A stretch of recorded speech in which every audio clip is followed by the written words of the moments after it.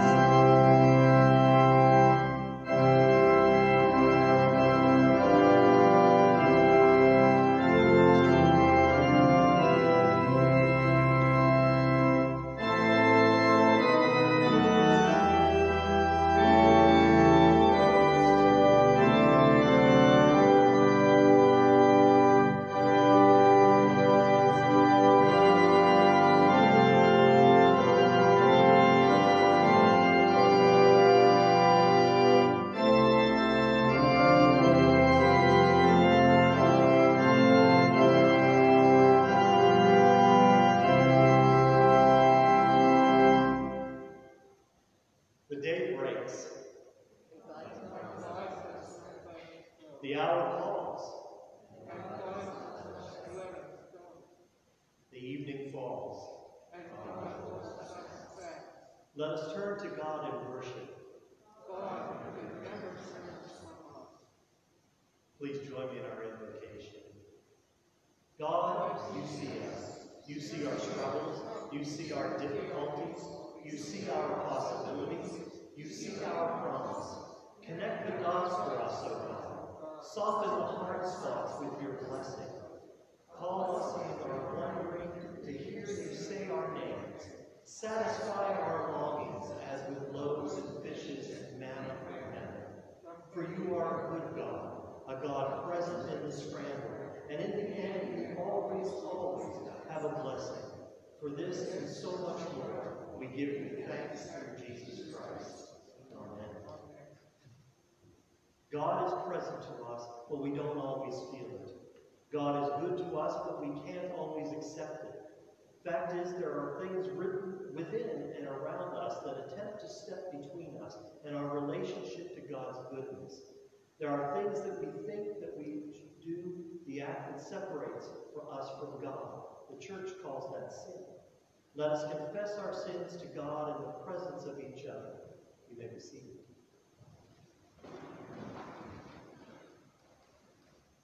Let us pray. God of all mercy, I confess that sin grips me and I cannot break free. The sins in my mind, on my lips, and in my acts, done and even ignored, stand between me and you. My entire heart is not always yours. My love of neighbor falls short. In the name of Jesus, have mercy on me. Grant me your renewing forgiveness. Lead me on the paths of righteousness, and I shall delight in you, and I shall follow you, giving glory to your holy name, through Jesus Christ. Amen.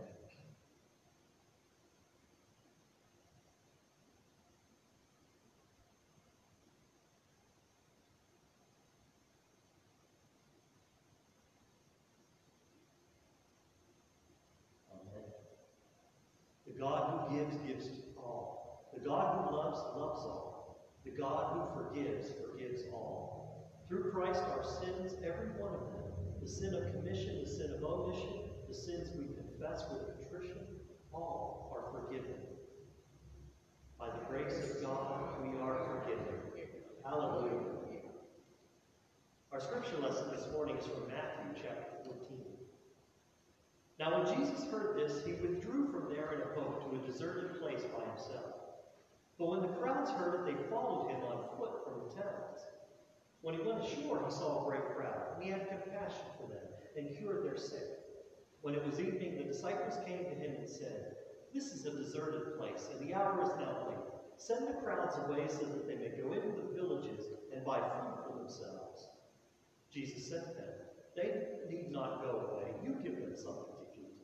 They replied, "We have nothing here but 5 loaves and 2 fish." And he said, "Bring them here to me." Then he ordered the crowds to sit down on the grass.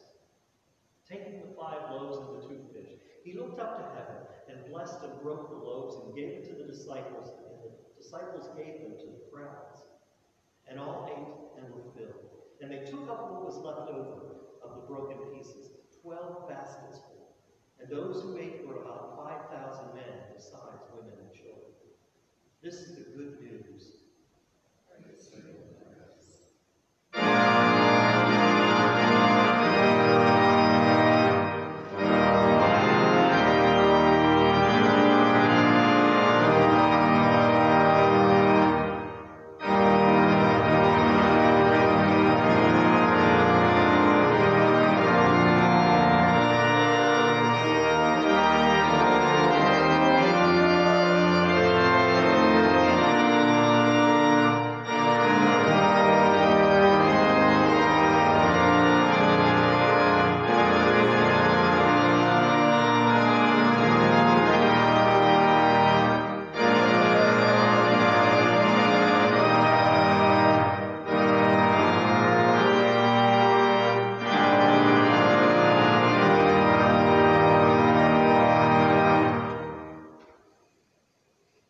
Please join me as we confess our faith with the Apostles' Creed. I believe in God, the Father Almighty, maker of heaven and earth, and in Jesus Christ, his only begotten Son, our Lord, who was conceived by the Holy Ghost, born of the Virgin Mary, suffered under Pontius Pilate, was crucified, dead, and buried. He descended into hell. The 3rd day he rose again from the dead. He ascended into heaven, and sitteth at the right hand of God the Father Almighty. From thence he shall come to judge the quick and the dead. I believe in the Holy Ghost, the Holy Catholic Church, the communion of saints, the forgiveness of sins, the resurrection of the body, and the life everlasting. Amen.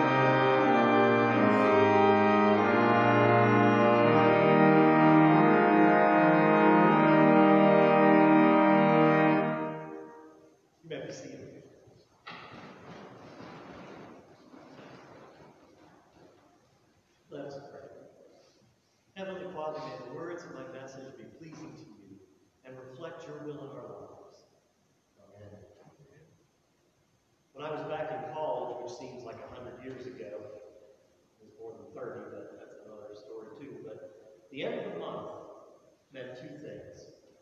The great reports would be out soon, so I wanted to make sure they were good, because I would get a call from my mother and my father if my grades were where they were supposed to be. And also my spending money for the month was almost gone. Grades I could handle, but no pizza money. That was intolerable. Couldn't handle that. It seemed to me that the quality of our cafeteria meals would decline as the month went on. As I ran out of money, they got worse and worse. I don't think that was actually the reality, but it seemed that way when I had no other choice. When I had to eat what was in the cafeteria, I felt like it was getting worse. But most of the guys on my floor were in the same boat. We were all out of money by the end of the month. So we would get together. We would call our parents. We'd beg for more money, which never worked for me. They'd say, well, we give you money every month. You're going to have to live within your means. Yeah, right. But we all got that thing. But in the interim time, waiting for the next month to come in, we would pool our pennies, comb our desks for coupons, order a single large cheese pizza. The cheapest thing, the biggest thing we could get for as little amount of money as possible. An amazing thing occurred when we did that. As we joined for the meal, suddenly 6 of us could eat from one pizza and be satisfied. Any other time, we would order a bunch of pizzas. They would all disappear. But this time, we would split one pizza because we knew somebody would have some chips or pretzels or something else. Somebody would have a 2-liter of pop or something, and we would make it go as far as we could. There was one guy who always had cookies from home to share. He was very popular among us because his mother always sent him cookies, always sent him a box of junk food, so we knew we could count on him to bring something to the table. Now, some of you folks may remember a time when families didn't have enough to eat any time during the month. And I was very fortunate. I didn't grow up that way. We always had more than enough food. But I can remember the stories my grandparents would tell me about living through the Depression. And they lived on a farm, so you'd think food would not be a problem, but it was. Because even then, it was still tough because money was tight. People didn't have a lot, so you were maybe a little bit more careful about what you did have and a little more thankful for what you had. I saw a scene years ago from a Charlie Chaplin movie. And in the film, the little tramp oils an old shoe. You heard me right, a shoe, a leather shoe. And then he eats it. He cuts it up with a knife and fork and he eats it. Maybe some of you remember, have seen that movie. Couldn't even tell you what it was named or what the title was. But that scene always stuck with me. The little tramp eating the shoe. And he twirls the shoelaces like spaghetti. That was the thing I really remember the most. He chews them, and he just chews and chews and chews. He was so hungry. He had nothing else to eat. Now, a few people have shared with me how your families lived during the Great Depression and other times of great difficulty. You may not have eaten old footwear, but you knew how to make food stretch. You knew that you could add more and more water to the soup. And eventually, it was nothing but thin broth, but it was still something. Better than nothing, right? Our gospel lesson for today describes one of the most popular miracles in the Bible, one that we talk about all the time. Jesus and the disciples are seeking a little time alone to rest. They go to a deserted place, but the crowd soon finds them, soon follows them, and they come to Jesus for more of his teaching. Jesus speaks to them all day until evening. As the text says, he has compassion for them. He sees these people yearning for God's word, yearning to be healed, yearning to see something in their lives. And he has this compassion for them. So even though he was tired, even though the disciples wanted to rest, he gets out of the boat and heals their sick and he teaches them. And as the hours go by, eventually it's getting close to evening and the disciples say to Jesus, it's late, send everybody into the village to buy some food. Send them away. I'm sure they just wanted to rest. I'm sure they could see Jesus was tired. They just wanted a little time. But Jesus says to his friends, you feed them. To the disciples, you feed them. And we know from the rest of the text there were thousands of people gathering in this field, in this empty field by the lake, waiting to hear the word. And I'm sure the disciples looked out there and said, that's not possible. We only have 5 loaves of bread and 2 fish. 5 loaves and 2 fish. Barely enough to feed the disciples and Jesus. And you want us to feed everybody. Jesus tells everybody standing out in the field, sit down in the grass. And he holds up the meager ration that the disciples had, and he prayed. And then he blessed and he broke the loaves, and he began to distribute them to the hungry crowd. The baskets didn't empty. They kept getting passed around, and they didn't get empty. Each person took a share and ate. 5,000 men, plus women and children, gathered and consumed their fill and were satisfied. All of those people ate, and the baskets kept going around. And Jesus tells them, gather up the leftovers. You know, you don't throw away the leftovers. They gathered them up, and they had 12 baskets full of leftovers. And that's very significant. It means they had more left over than what they started with. That's hence the miracle. The food divided, the food grew, the blessings grew. All ate and were satisfied. Jesus had them collect these crumbs. And imagine that for just a minute. Receiving back all of those baskets, knowing what miracle we just witnessed. I'm sure the people sitting way in the back probably didn't even understand what was happening. They just got their baskets passed to them. They took what they wanted to eat and passed it along. Maybe they didn't even realize that they were part of the miracle.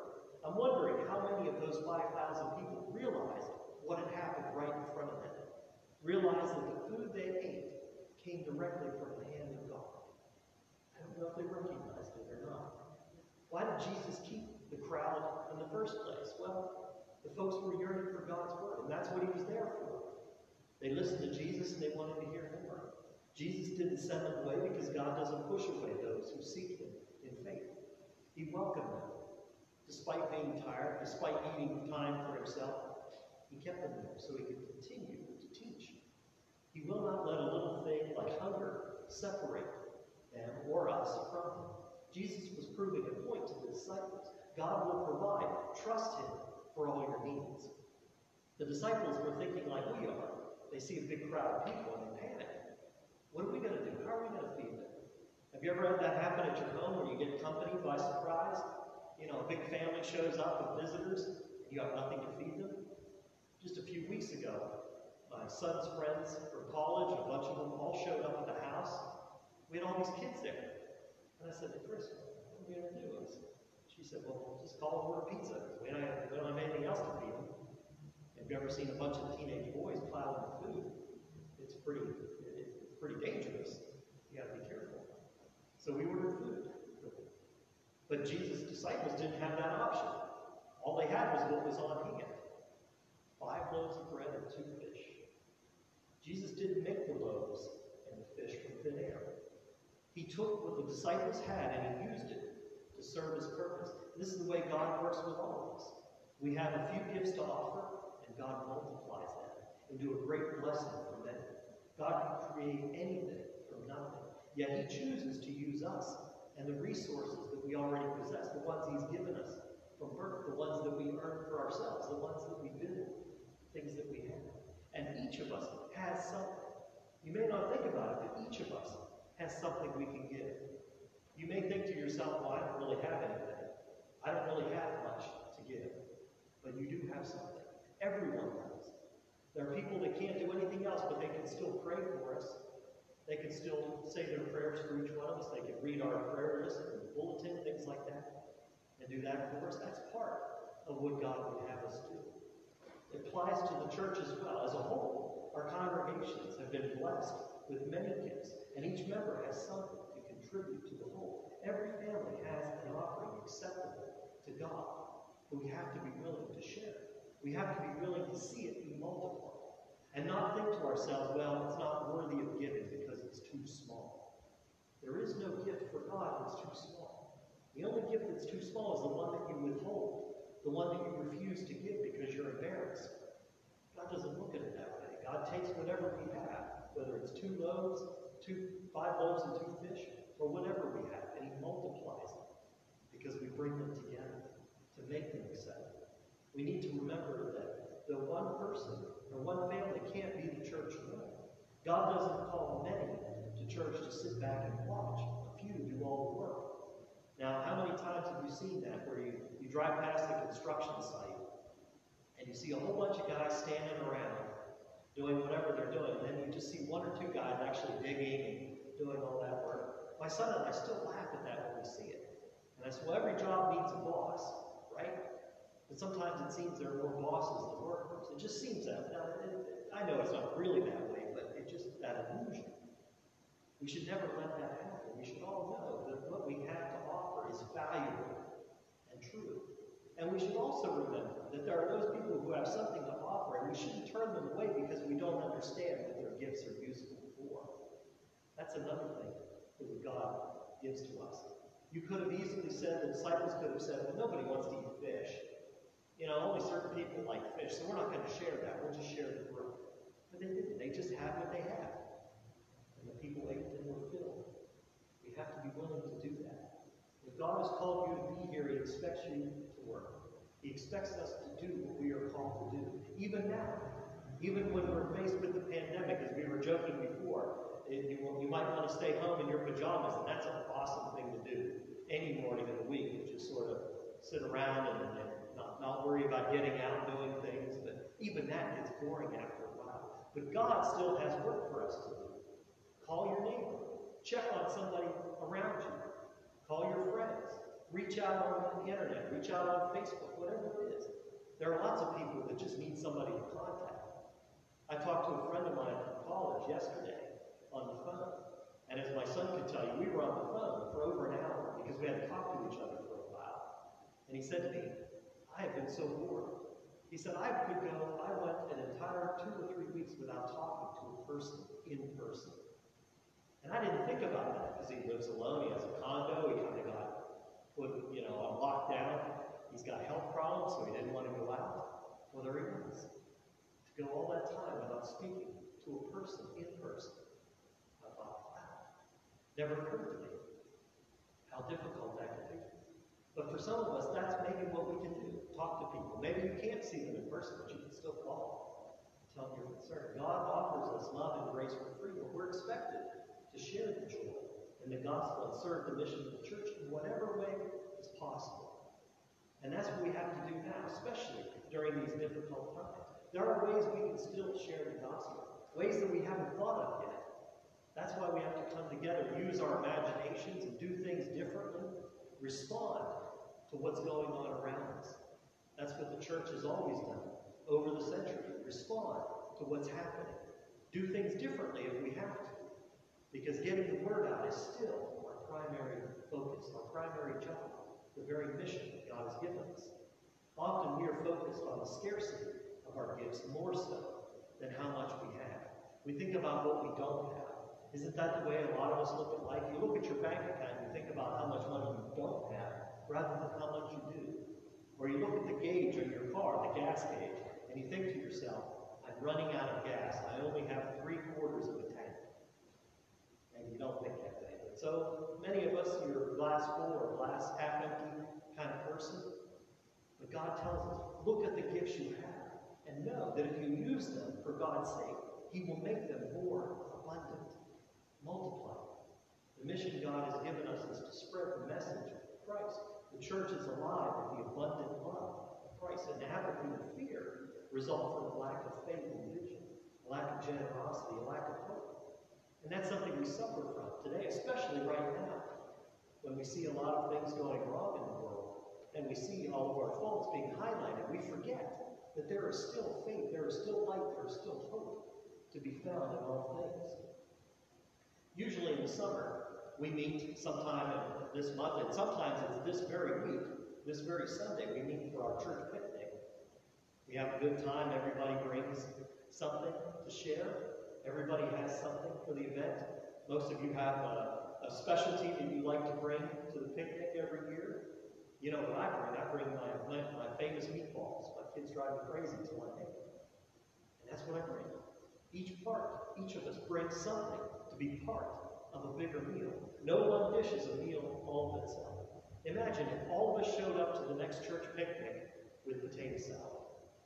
Everybody brought a bowl of potato salad. Now that would be great if you love potato salad, and I do like potato salad.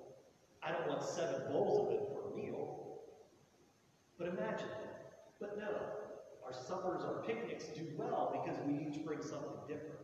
Because everybody brings something special to them and then special to the group. The whole church is just like that in many ways. We're like a big potluck supper. We each cook, we each bake, and then we carry our creations to serve the greater congregation. If we bring on Jesus, what we have, Jesus will multiply all of those blessings and show us God's love. Amen. Let us pray. Heavenly Father, we thank you for helping us to gather our gifts together and to share them. Just like the disciples shared the loaves and the fishes, we ask that you help us to gather our gifts together, to recognize them for the wonder that they are, to give thanks for them, and then to put them to work where we can watch you multiply them and spread them across the world as we share the gospel. Lord, we ask that you give us the courage and the wisdom to do these things in your name. We ask all of this in the way that Jesus prayed, taught us to pray. Our Father, who art in heaven, hallowed be thy name. Thy kingdom come, thy will be done, on earth as it is in heaven. Give us this day our daily bread, and forgive us our debts as we forgive our debtors. And lead us not into temptation, but deliver us from evil. For thine is the kingdom, and the power, and the glory forever. Amen.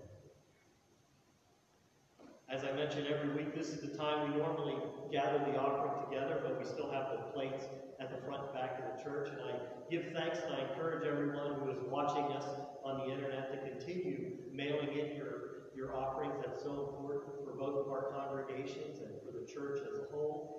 There are still many places that are in need. We still have a food bank that's in need that is sending out pleas for help and more items. So if you can help any of those places, do so as well. There is no shortage of need. We might only have to look next door to find somebody who needs help. So I ask you to please continue being generous, not only with the church, but with all those people around us, all of our neighbors who are in need. Amen. I ask everyone who are able to please rise for our final hymn, number 86, When Morning Gilds the Skies.